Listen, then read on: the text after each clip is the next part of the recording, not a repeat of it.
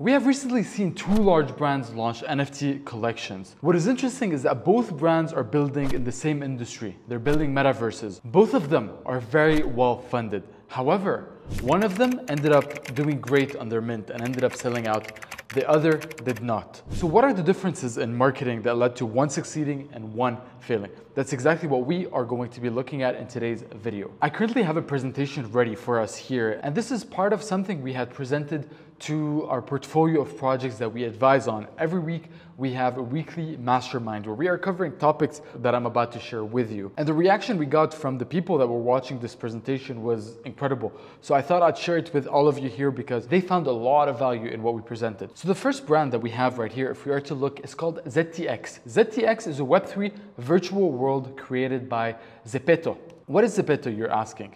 Zepeto is the fourth largest metaverse in the world. So they already have a functional Web2 metaverse with 400 million lifetime users and 20 million monthly active users. Their ecosystem generates about 3 million daily transactions, and they've partnered with over 200 plus brands. So ZTX is a virtual world created by Zepeto, and they've recently raised $13 million led by Launch. And regarding the roadmap, they have a pretty typical metaverse roadmap where they had the beta, touchdown, token launch, then a beta, then they had a playtest, Genesis Home, and finally the avatar builder. And I'm pretty sure they are currently at the avatar builder stage right now as we speak. And one thing ZTX did have is a lot of creator endorsements. So one thing they did do is partner with a lot of the top thought leaders and creators in the Web3 space, like Shiv, like Whale Swoosh, for example, and Skyline. And last Wednesday, ZTX successfully minted a collection of 4,000 NFTs.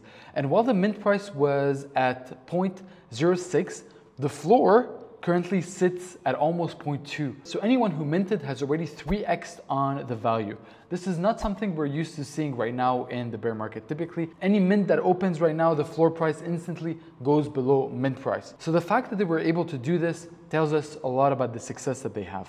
But wait, it's not all rainbows and sunshine. Seed World also launched 1 week before ZTX, but they failed to mint out. So Seed World, they're playing also a playable metaverse.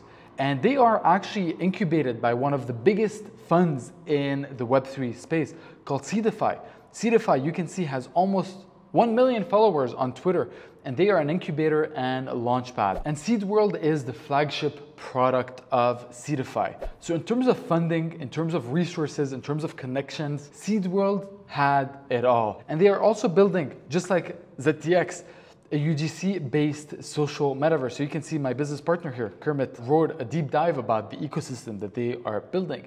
And just like ZTX, Seed World had brand ambassadors representing the brand, whether that is Whale Swoosh. You might recognize some of the names here. We have Borvik, we have legendary Zaimiri, Rovin.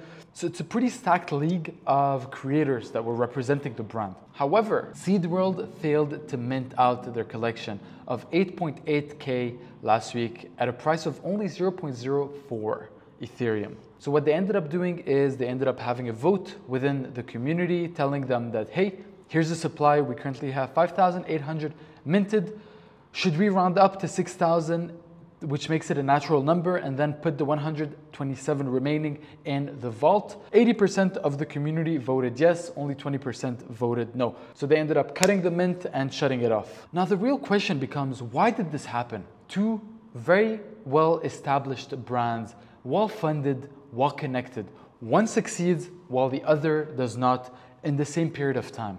And here's exactly why. The biggest difference between those three brands can be broken down into three main parts. The first one is that ZTX had a proof of concept. You can see they came into the NFT space with already a pre-existing, pre-established business. They already have 200 plus brand partnerships. They are not figuring out a monetization strategy for the metaverse. They are just expanding that into a new dimension, into a new industry.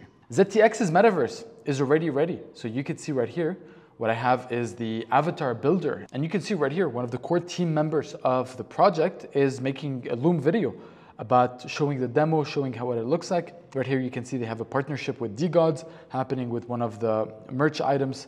So the metaverse is ready. You can see this is what it looks like. So while ZTX had a functional product, Seedify with Seed World had a beta metaverse that they only have gameplays. The metaverse is not really open for everyone to hop in and start playing. It still is in beta, so they're not close to launching that to the public like ZTX is. The second main difference is that ZTX went for less influencers but build deeper relationships with them. So instead of focusing on one-time activations with influencers, ZTX went deep, picked a handful of influencers and had those becoming loyal brand ambassadors of the brand. Meanwhile, for example, Seed World opted for a lot more volume but less depth. They did a lot of one-time activations with a lot of people. Some of them really felt forced. So for example, Rain just minted my Seed World seed pod, incredibly excited. I just bought 3 seed pods for my collection. So you can see how these activations feel very forced. So you can see right here the scale at which these were done. They went for a bunch of influencers and had all these influencers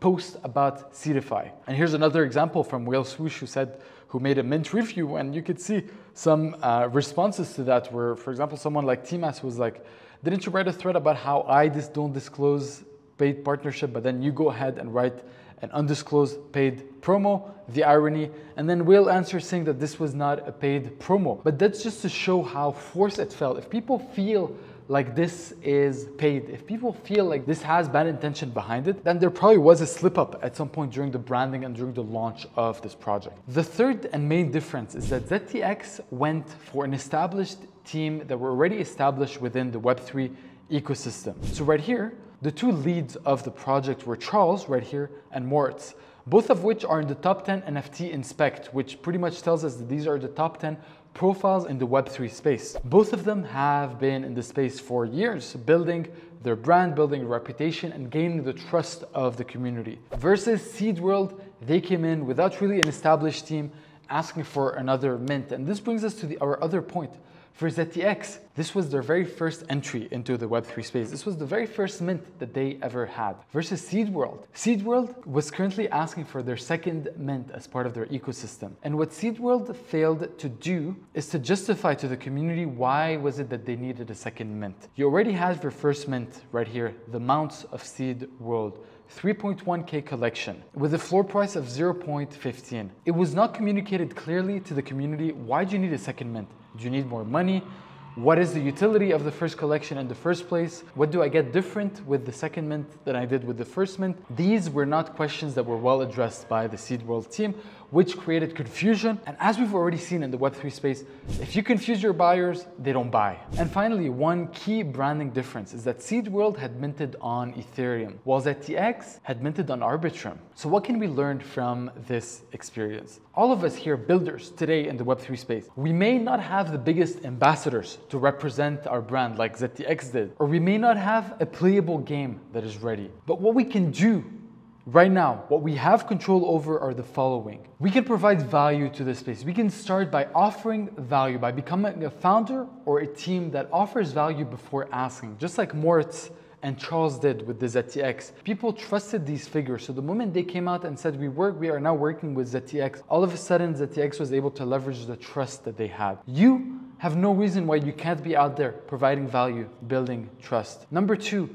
building depth versus width with your connections. Build real connections with your thought leaders and the other influencers. Don't try to be transactional. Instead, people like long-term relationships. So be sure to offer that to them. Number 3, don't be afraid to pave your own way. It could be what differentiates you from success or failure. How would have ZTX performed if they were going on Ethereum? I don't know. Would they have done better or worse? They did do pretty well right now for the bear market. So them going on Arbitrum, paving a new path, all of a sudden, perhaps being the very first time most people buy an Arbitrum NFT, made this exciting and made this a novel experience for people where they wanted to take the time out of their day to become part of that journey. And finally, ladies and gentlemen, take your time. This is a marathon. This is not a race. The goal is to build long-term brands that last in the Web3 space. And if that means you building a product today and then leveraging that and moving that and bridging that into Web3, then be it. If that means you building a personal brand and then using the leverage of the attention that you have to launching your project, then be it.